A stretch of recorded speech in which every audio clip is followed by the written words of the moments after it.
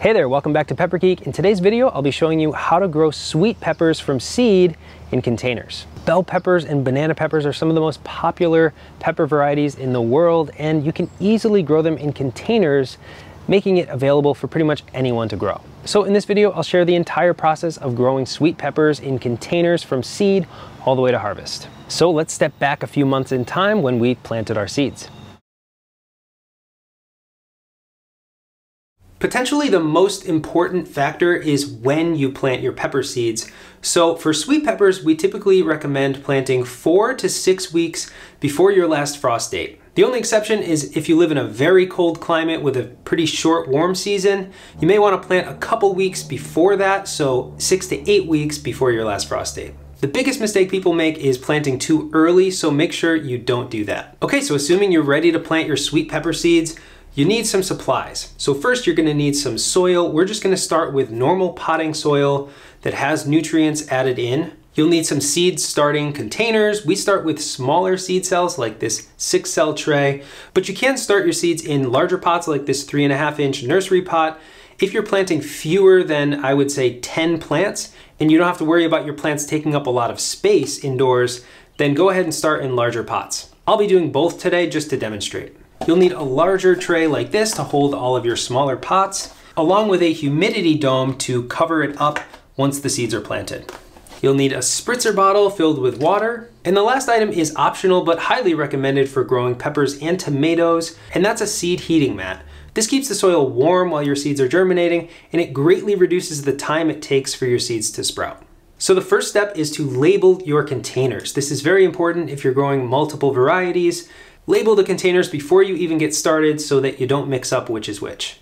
Next is to fill the containers with pre-moistened potting soil. So this is pre-moistened, it's got a little bit of moisture in it. It's not sopping wet, but it's got some moisture to it so that it holds together. Fill your containers up, get it to within about 1/4 inch of the surface. And I like to just use my fingers to put a little bit of a divot into the soil where we'll plant the seeds. So I recommend planting about 1/4 inch deep for most sweet peppers. Another rule of thumb is planting about twice as deep as the seed is thick. So you can make a little divot into the surface of the soil about 1/4 inch deep. And I like to plant 2 seeds per cell, making sure that at least one of them germinates. And then just cover up the seeds with about 1/4 inch of soil. Okay, with all the seeds planted, all that's left to do is moisten the surface of the soil to make sure that those seeds are damp, nice and wet. They need moisture to germinate, and they need that moisture throughout the germination process. So it's going to be really important to make sure they never dry out. So with the pepper seeds planted, all that's left to do is get them into a warm location. They'll sprout best in temperatures between 80 and 90 degrees Fahrenheit, so that's pretty warm. That's why we like to use a seed heating mat. It's not required, but expect your seeds to take at least a few days longer, up to a week longer if you don't use one. Cover the seeds with a humidity dome to prevent the seeds from drying out, and make sure to come back at least once a day, open up the humidity dome, let some fresh air in there, and spritz the surface of any soil that looks dried out. Pepper seeds don't require light to germinate, so don't worry about turning on grow lights or having them in a sunny window, not until they sprout. After about 4 to 7 days, we typically start seeing our sprouts emerging from the soil.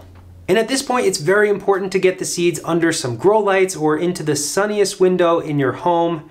We highly recommend using grow lights because you'll get better results and stronger growth early on.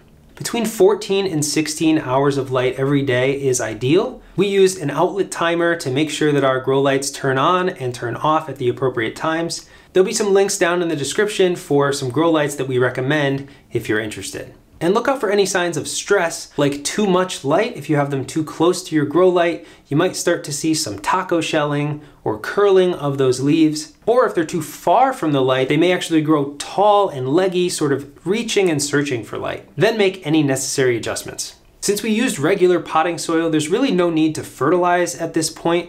Just let the plants grow at their own rate. They will grow slowly early on. That's completely normal. They'll do just fine at normal room temperatures. Right around 70 to 75 degrees Fahrenheit is ideal. The next step is to transplant your peppers. So if you grew in these small 6-cell seedling trays, you'll need to transplant them out after just a few weeks of growth. So usually around week 2 or 3, it's a good time to transplant into larger pots. This process is very simple. You're just gonna remove the seed plug from the seed cell and move that entire plant into a larger pot with some of the same potting soil that you used for planting seeds. Surround the root ball with more soil and water it in. Then replace them back under your grow lights or back into the sunny window to continue growing. A couple weeks later, the outside temperatures should be warming up and you want to start thinking about the hardening off process. This is where we bring the plants outside to start adjusting them to the outdoor elements. So it's very important to give a transitionary period of about 1 or 2 weeks to gradually increase exposure over that time. So do this in the location where you plan on planting your plants permanently. That way they'll be getting used to the actual location where they'll be living. One of the biggest mistakes I see people make is planting their peppers outside too soon. We usually start the hardening off process right around the last frost date on warmer days between 65 and 70 degrees Fahrenheit. However, we don't move the plants outside permanently until the outdoor temperatures are not dropping below 55 degrees Fahrenheit, and this usually means about 2 or 3 weeks after our last frost date. So don't jump the gun here, don't rush it. Make sure that it is plenty warm for your peppers outside because they don't like cold temperatures and you will set them back. So now that the plants are hardened off, let's get them outside. So when you pick a final container size, I recommend 5 gallons or bigger for large pepper varieties. This 5-gallon pot will work well for our bell pepper plant. Fill the pot with pre-moistened potting soil right up to the surface as it will settle a bit throughout the season. And of course, don't forget to label your pot. Next, dig out a hole large enough to fit your plant's root ball. For bell peppers, I like to amend with a small handful of bone meal for each plant for added calcium and nitrogen, but this is optional. Next, loosen up the root ball by squeezing your pot and gently remove the plant. The roots should easily be reaching the bottom and sides of the soil like you see here. Pop the plant into your pre-dug hole, keeping it vertical, and backfill with the surrounding soil. Make sure the plant's stem is not buried. For heavier peppers, I highly recommend using a tomato cage to support the plants later on in the season. Without it, your branches may break off as your peppers grow larger. And finally, give the plant a good drink of water and set it in a sunny spot.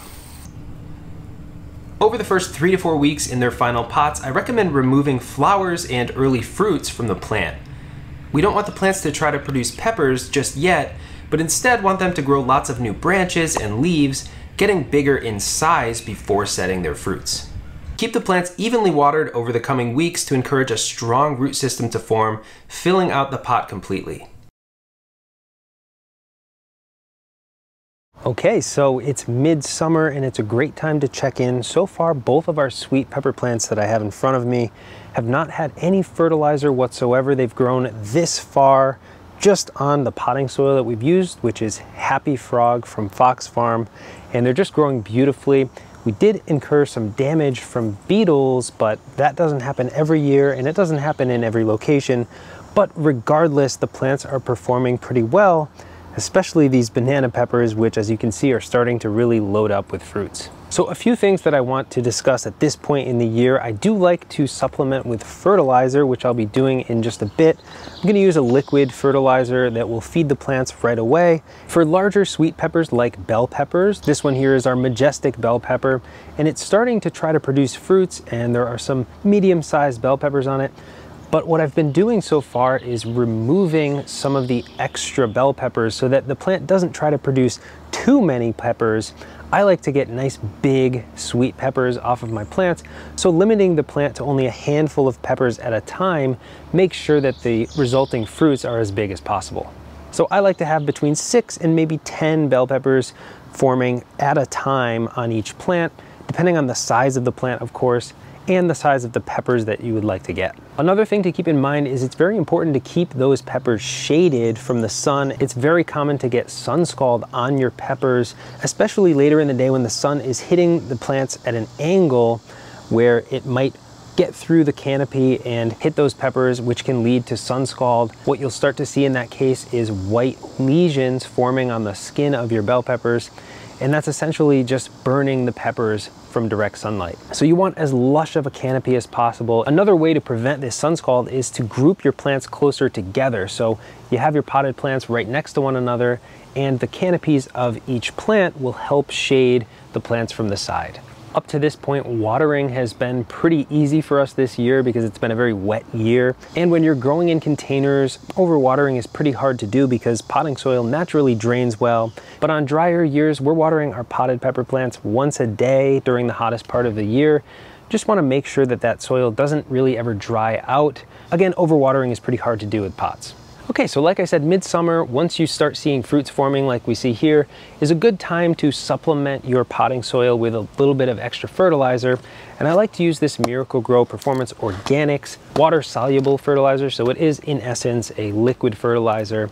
Now they recommend feeding every single week with this fertilizer, but I find that just 1 or 2 applications midsummer and maybe once again later in the season, if you have a longer growing season, is plenty for pepper plants. So whatever fertilizer you're using, just follow the instructions on your packaging, and that's what I've done here. It's 2 scoops of this into a gallon of water. So these plants are already nice and saturated from the rainfall that we've been having, and you want to make sure the soil is saturated before fertilizing, because that way the liquid will get dispersed throughout the entire root system and feed the plant as best as possible. So just a gentle watering. You want to make sure that you start to see it flowing out of the bottom, out of the drainage holes. And I'll save the rest for our other potted plants.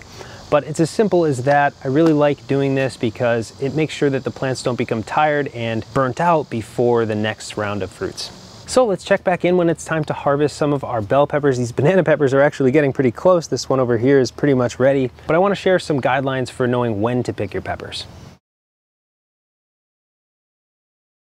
So it's now late August and it's time to harvest some bell peppers. As you can see, one of them is starting to turn red, but of course you can harvest your sweet peppers at any time, whether they're fully ripe or still green. So I want to share some tips for when you're picking your peppers. So if you want to harvest ripe peppers like this red bell, you should wait for them to start turning, but you don't want them to be fully ripe before you pick them.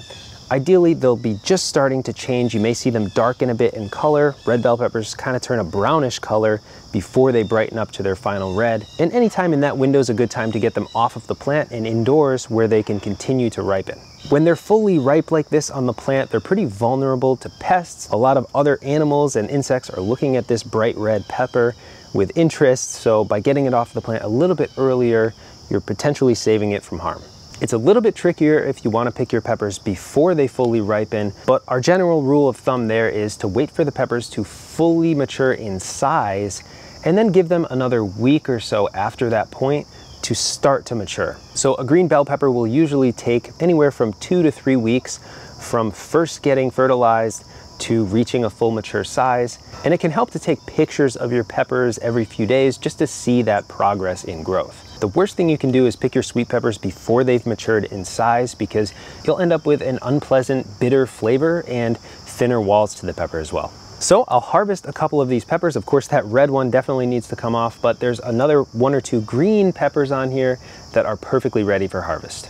For bell peppers and other large varieties with thicker stems, I like to use pruning shears to get them off of the plant, because otherwise you risk damaging the plant in the process. If you're yanking them off of the plant, you can break branches off as well. So pruning shears or scissors.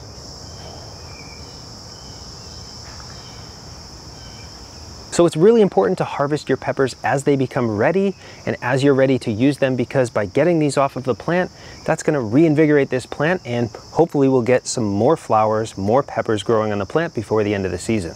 Another harvesting tip is to check on your fruits regularly, and if you notice any damage on the younger fruits that are developing, maybe you see a hole in the pepper or you see a soft spot, just get that off of the plant and make room for another healthier fruit to develop. Otherwise, the plant is going to waste resources on developing that fruit that's damaged, and it's going to end up going to waste anyway. Now, if you want bigger bell peppers like these ones, we have a video on our channel all about how you can encourage larger fruit sets on your pepper plants. I'll link that down below. If you want our most detailed guide to growing peppers, check out our ebook, Growing Perfect Peppers, in the description below. It goes through our entire process of growing peppers from seed to harvest with lots of pictures and detailed descriptions. So if you're interested, check out the link in the description below. I hope this video has helped you grow your sweet peppers in containers. Again, it's just such an easy way to get started and to continue growing your peppers wherever you're located. If you have any additional tips that you'd like to share, please leave a comment below. And thanks for watching Pepper Geek.